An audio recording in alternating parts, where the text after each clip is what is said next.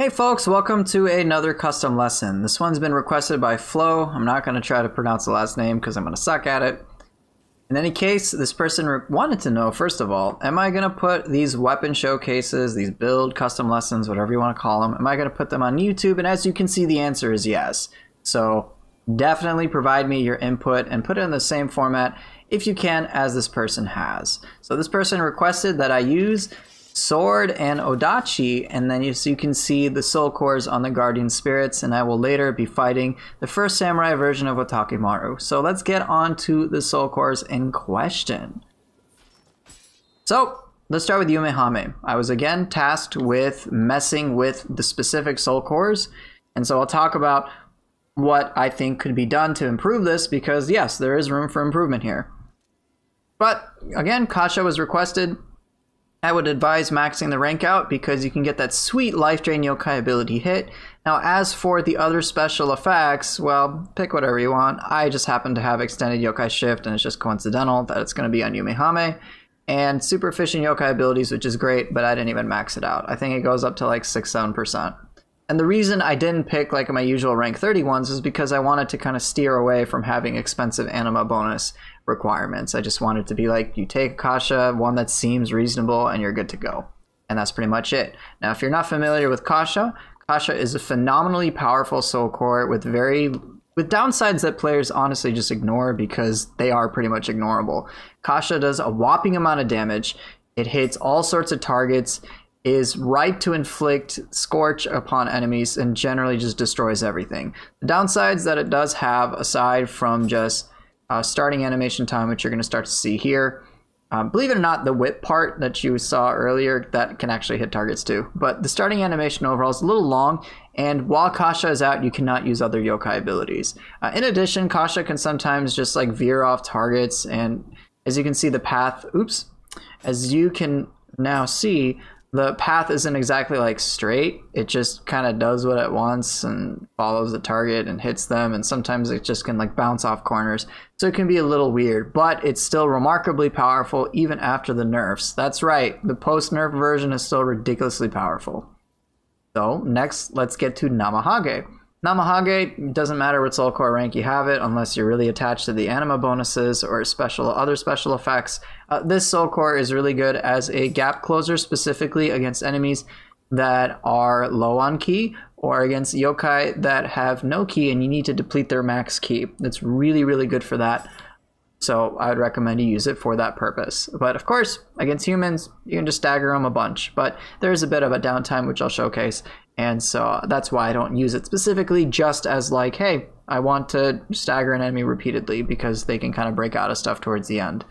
Last but not least was the Infernal Oni-bi. This is the one of the 3 soul cores on this that I would say rank up the most, simply because you want to boost this anima bonus elemental attack.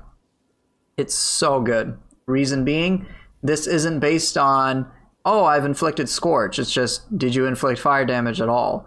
And since you're going to have fire damage in the first place from, say, Kasha or Infernal Oni-bi and whatnot, you're going to get some anima back, which does help.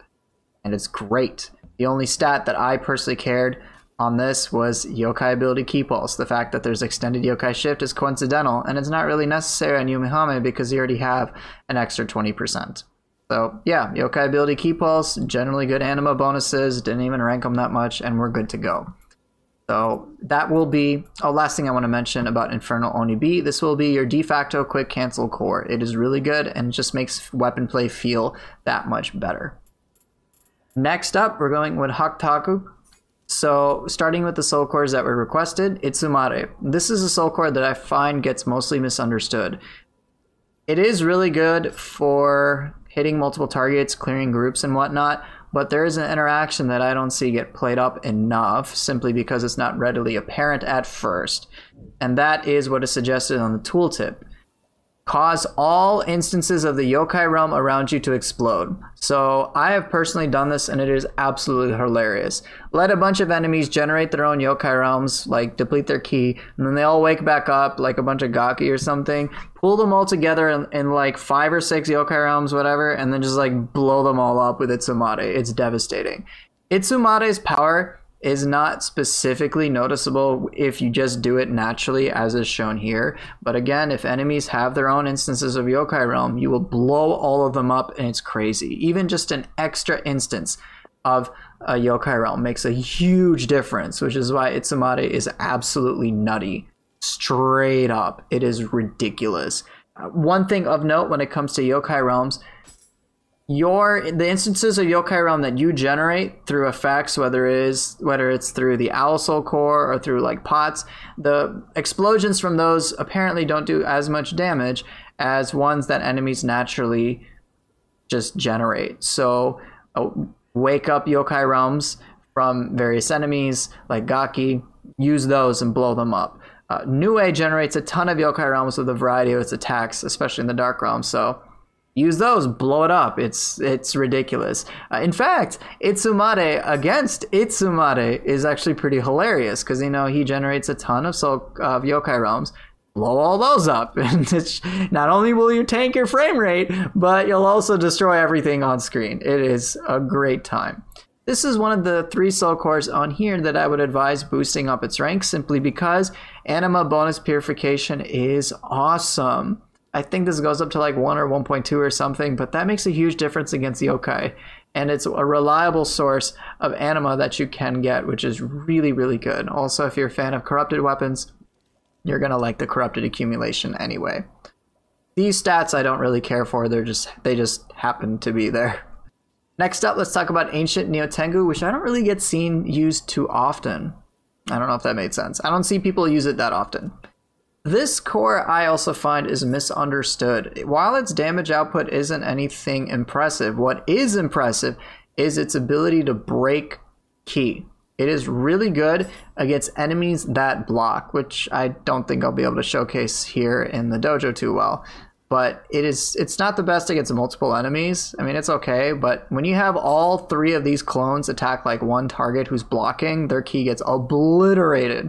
So take, for instance, say Saito Toshimitsu, you know, everyone's favorite block spammer. Yeah, throw this out on him when he starts blocking. Make sure you're a little distance away, as is suggested here. And then watch his ki basically go from 100 to like 0. And it's just silly. It's really, really powerful. So you got something for blocking enemies, and you got all sorts of tools for just enemies that aren't blocking. And so this is really, really good. It's a great summon core. Last but not least, I picked Suiki since I had freedom here. Most important stat for me was yokai ability ki pulse. I probably just boosted the rank. Enemy saturated, great. I didn't really care about that. I just wanted the yokai ability ki pulse, and I think this was like one of the better Suikis I had. You don't need to have this ranked that highly. So Suiki, the reason I picked this was because I wanted to help cover more elements. So we already have fire here with Kasha and Infernal Oni-bi. We have 2 Lightning Guardian Spirits, and so I've got 2 out of the 5 elements. We've got Corruption here, and I was like, you know what? I want an ability that can let me move around and inflicts water, which is Suiki, which is perfect. Suiki is really awesome, a big favorite. Maybe the ability isn't particularly inspiring, but yeah, you can avoid all sorts of stuff with this. Just move around and inflict a lot of water damage as well. So it's really great to help you clinch that confusion when you need it. So yeah, let's just showcase these soul cores in action before I work with weapon-based play. Oops, and there's a correct spot.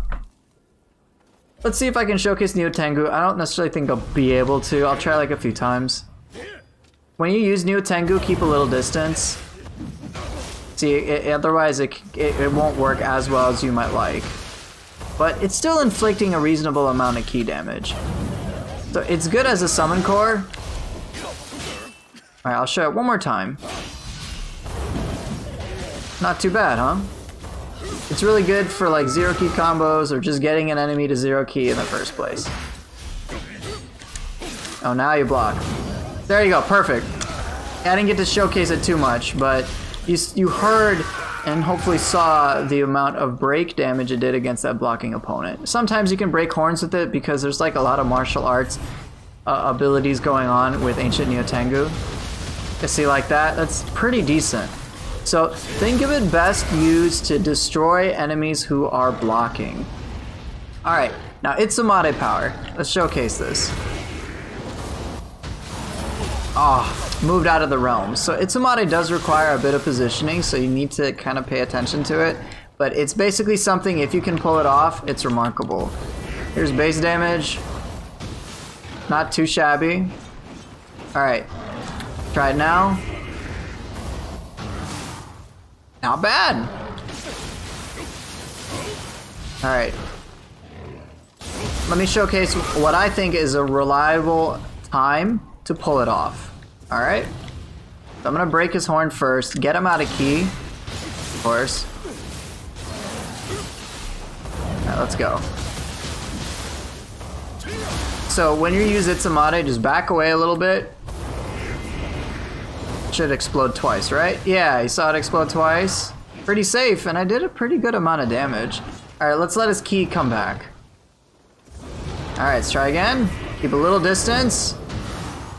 That's a pretty good amount of damage, all things considered. And it just gets magnified even further the more yokai realms there are. You'll be surprised at its damage output. I don't actually think the dojo is showcasing just how powerful it can be. I've just been blown away by its damage output. Alright, and then Suiki is just, hey, I don't want to deal with you. Let's get confusion. Alright, I can swing around in a circle and do what I'd like. So it's pretty wild. Yeah, you can just literally use it to move around. Alright, I'm pretty sure he's gonna die now. Oh, he dodged, but even just the one hit blew him to smithereens. So you have a huge potential of damage output. With these other soul cores, I've talked about them before, but let's just showcase some stuff. Starting with Kasha. Kasha, go do your thing, honey. Go kill him. Go do the things. Like, just have the health with Kasha, thank you. And he's gonna burn. Namahage, on the other hand, great for 0 ki to fully out of max ki pressure. So it's really good for that. That's what I would recommend it for. And then last but not least, we've got Oni-bi. Oh, come on. Come on. No, no, no, no. Let's do Tiger's Blade. So it can be pretty rad. You can do... I'll showcase some weapon combos in a bit. Oh, whatever. It also does a reasonable amount of ki damage. So definitely use it for that purpose. So yeah, it can just feel like you have a seamless transition of weapon-based play. So it can be pretty fun. Let's showcase a couple of things involving the weapons and the soul cores all put together. So here, check this out. Just the soul cores with weapons, nothing too fancy. Namahage, pretty decent, but you saw there's a bit of downtime, so if that opponent hadn't lost all their ki, it would have been a little trickier to work with. So here, I'll just showcase Namahage on its own. Ow! That hurt. Alright, let's try again. Okay, I need you to generate more ki. Or not. You're right. That was awesome though. 0 ki combo potential versus... Ooh, I'm a little vulnerable. And that's no fun. So yeah, there's a difference between using it to keep an enemy at 0 ki for 0 ki combos versus just trying to deplete their ki. And Namahage isn't the best for that. And... ah. See, it's not the best in ki damage, it's okay. But it's pretty good for breaking enemy ki, which hopefully I showcased. So let's show some things that you can do that I'm pretty sure you'll enjoy. So I know you guys like juggling, so let's just showcase a juggle thing that I've been messing around with. I like the likelihood of me pulling this off in normal combat is gonna be pretty low, but I figured you guys like to see it. Oh, come on, get up. No. Up you get. No. Dude, this is silly. Alright, this should work. No, no, I was using the wrong core. I was meant to do that with Suiki. I'm sorry, guys. Come on, up you get. Hey, how's it going, buddy? Take a bath. So yeah, you can do fun stuff like that. So retrograde flow, make sure that portion of the ability actually depletes their ki. So here, I'll just showcase like another little extension you can do. Maybe a little tricky, mind you. Come on, let's get that key down. It's funnier in my opinion with Suiki, as opposed to trying to do anything before that. But yeah, you can keep them in the air a little bit with Suiki, which can be pretty fun while you regenerate your ki at the expense of anima. Another good time, in my opinion, to use Itsumade is actually against humans is right after you get the grapple off. It can be pretty devastating, and this works against bosses pretty handily. Right after you do a grapple, just throw out Itsumade, they usually get hit by it. One thing I actually completely forgot to mention is just the relative downtime of each of the soul cores. Sorry about that, I meant to do that earlier. So let's see the soonest I can block with each of the cores, starting with Itsumade. It's actually sooner than the explosion, so you'd be surprised what you can pull off. Ancient Nyotengu takes a little bit of time, but not too shabby. A little bit of time with Ancient Nyotengu. I believe Suiki is rather quick. Yeah, Suiki is like near instant, so you can do a lot of fun things like that, for example. One thing with Suiki as well is, as long as you're holding down the abilities I am, you're good to go. Or if you just don't and just move the stick, and then you can just like let go of the stick and you'll stop it. But yeah, you can buffer inputs pretty quickly. Kasha is going to be a little different. You gotta wait a bit, so this is when you gotta plan out. And you can't use soul cores unless it's finished. Oni-bi is so fast you probably won't even notice. Most people don't even care about Oni-bi whatsoever.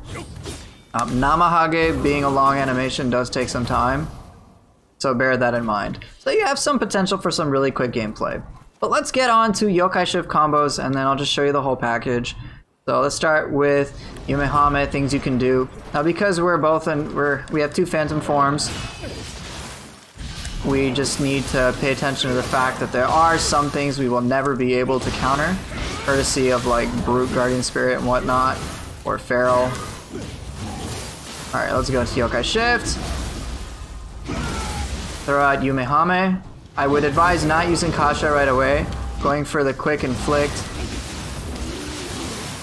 I would only advise using Kasha when you have ample amount of time and you are comfortable, say, just doing a bunch of normal attacks while you go in. Also, one thing I don't think I've ever mentioned with Phantom, it's like super niche. You like teleport in, and if you do Ki Pulse, you'll kind of like move away a little bit, which can be handy for Oni-bi. Just something I thought I'd throw in there. When it comes to Hakutaku, I actually have a lot of fun with this. So what you can do is quite thematic. You can Guardian Spirit into Itsumade, and you can blow stuff up as you saw there. So yeah, I specifically like doing this because it's basically two massive elemental explosions. Of course this tracks, and that can be pretty rad too.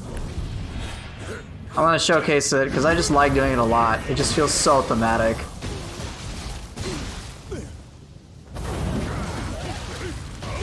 Also, you got Suiki, which can always be a lot of fun. Suiki is pretty cool too. So you'll have a lot of fun messing around with these yokai shifts, despite the fact that you can't really tap into different forms.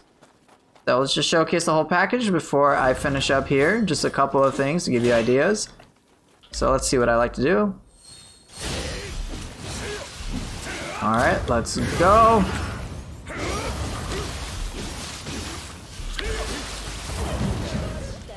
Aw, you missed. Still dead. It works, believe it or not, it works better on bosses than this little freak in the dojo. Move around. Move around again.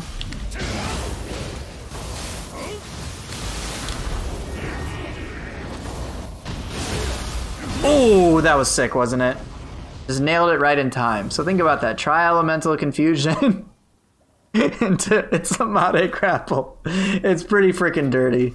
So I'm sure you'll have a lot of time. One last thing I should mention, and I know I've been a little all over the place this lesson, is you can take advantage of the sheet swaps, but I don't find them too specifically valuable unless you're going from Odachi to sword as opposed to sword to Odachi.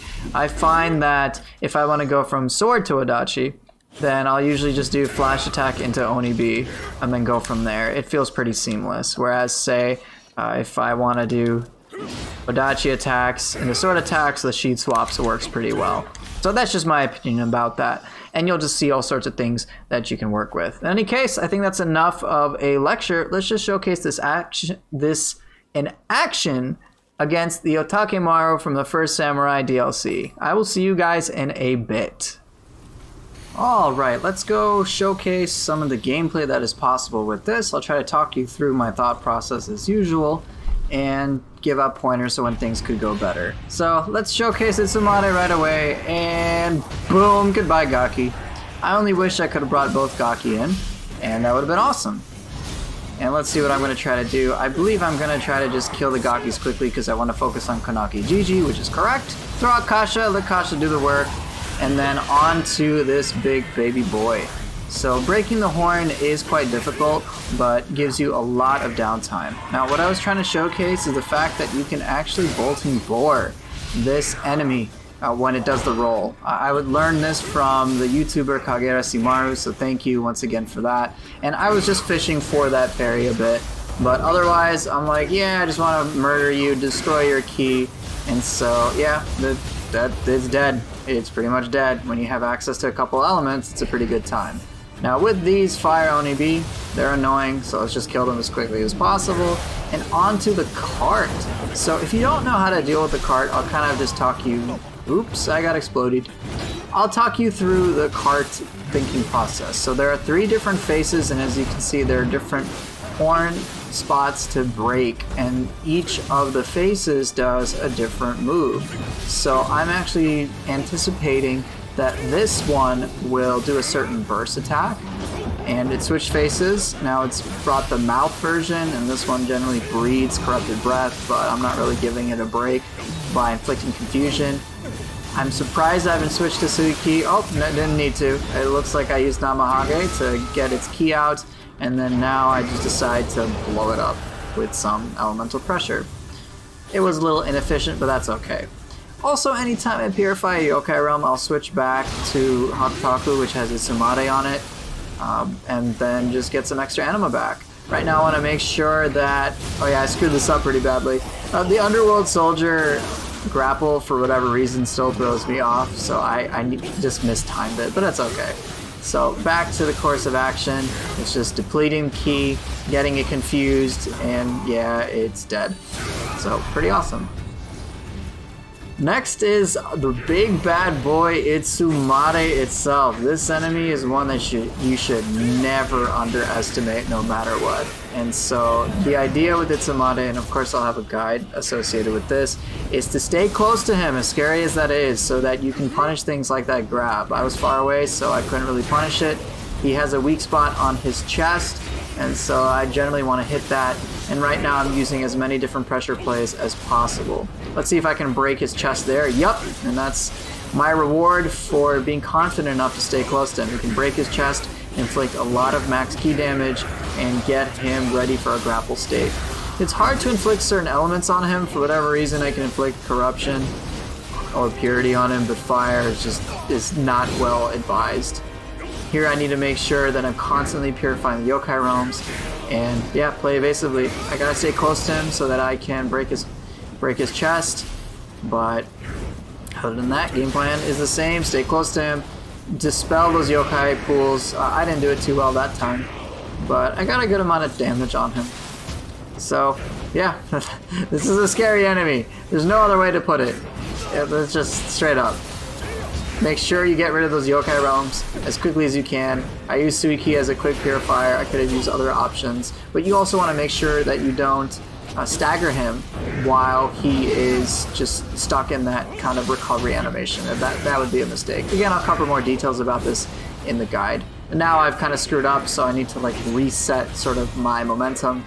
And so I'm just making sure to try to find an opening, cleaning those yokai realms and then hitting him when he has a bit of downtime. Here I'm going for another chest break. It didn't work because my angle was a little off, but overall I'm not having as much trouble as say others may have. I got a little lucky because those pots broke altogether, and then now I transition from Namahage into yokai shift.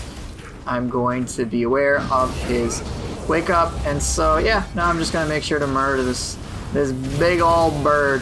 Alright, let's see, can I break the horn there? Oh, I just straight up killed him because Kasha does Kasha things. In any case, it's time now for big Otakemaru, who is decidedly very difficult. So Kasha is my main damage dealer, as you can see here, and my objective is going to be to remove the curse. As with the normal version of Otakemaru, your best bet is going to be to try to stay behind him, because he does a lot of crazy fast attacks. So you're going to see me circle strafing him, trying to get behind him so that I am not privy to any of these crazy animations. Sometimes I will get hit, and so I just need to make sure to just stay away.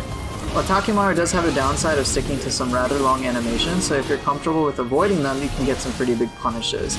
And so it's really not too bad, and you'll see me try to take advantage of them as best as I can.